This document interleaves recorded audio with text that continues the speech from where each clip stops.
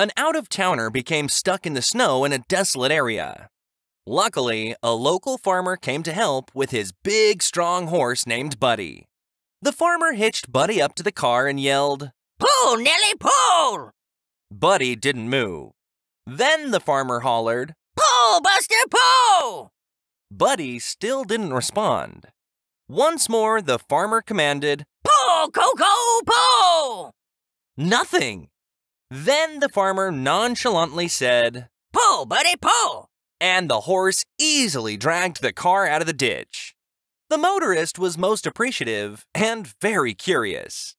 He asked the farmer, "Why did you call your horse by the wrong name 3 times? "Well, Buddy is blind and if he thought he was the only one pulling, he wouldn't even try."